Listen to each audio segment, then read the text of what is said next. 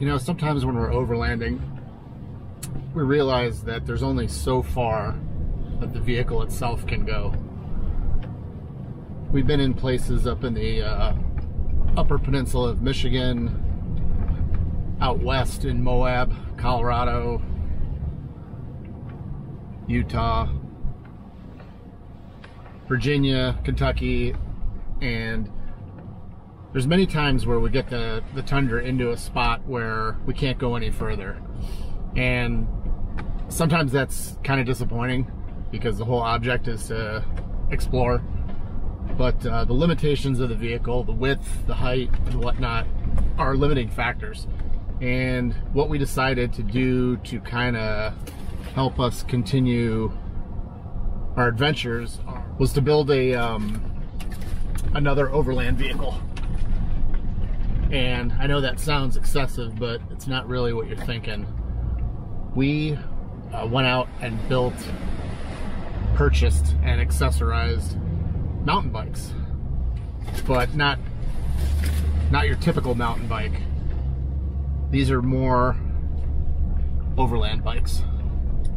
So the type of terrain that we usually get ourselves into, there's always loose sand, gravel, rocks, tough terrain to be riding a bike on. So we opted for a 27.5 plus style bike, and the tires on those aren't quite a fat tire where they're like 4 to 5 inches wide. This is a 3-inch wide bike, which is much wider than a conventional mountain bike. So once we got these bikes, we decided to kind of kit them up similarly to how we set up our overland truck, with navigation equipment,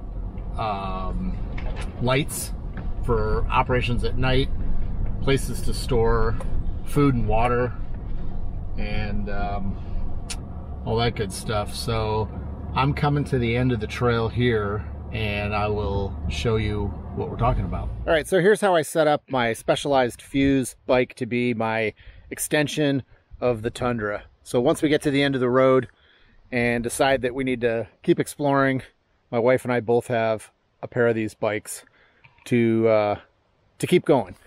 So first and foremost, like the oversized tires on the truck to get us through sand and gravel and stuff, we went with a plus size tire.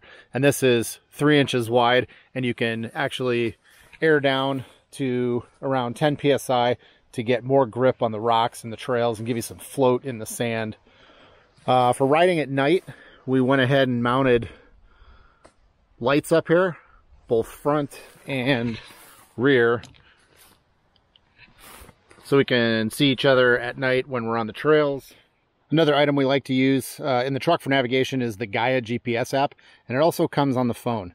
So to continue navigation when you're out on the bike, there's a cool case called Quad Lock, and it's for most modern phones, and it allows you to mount it to the handlebars with a simple twist and click. So once you do that, it's on there nice and sturdy, and you can continue to ride and navigate as you go. A familiar brand here is Tundras, and they have provided us backpacks in the past, and they also make bike accessories. So this nice little pack here just kind of fits between the frame and an unused area, and it allows us to just carry Oakley sunglasses, a pair of riding gloves, and a snack like this new match bar, which are gender specific. This one is for men. There's also ones for ladies, and there'll be more on that later. So that's a nice little case that we can easily access a few small items. Moving down the frame, we come down to this little area here where we've got the water bottle cage, the water bottle from Camelback, a Crank Brothers pump, and then down below in this little compartment is a multi-tool, which is accessed from the other side, so this is awkward. So a small multi-tool from Specialized, which has all the essential Allen wrenches and screwdrivers that you would need for this bike. To help handle the off-road terrain, the bumpy terrain, we've got rock shocks as well as these hydraulic disc brakes. These pedals here are clipless. I used to ride road bikes and we were always clipped in, so this is kind of a nice thing where you have freedom of getting your feet off, but they do have these aggressive little screws to help grip the bottom of your shoe. But when your foot slips off the pedal and this thing goes down your shins, you will pay dearly for it, and I know that from experience. So that's just a quick look at my Overland bicycle.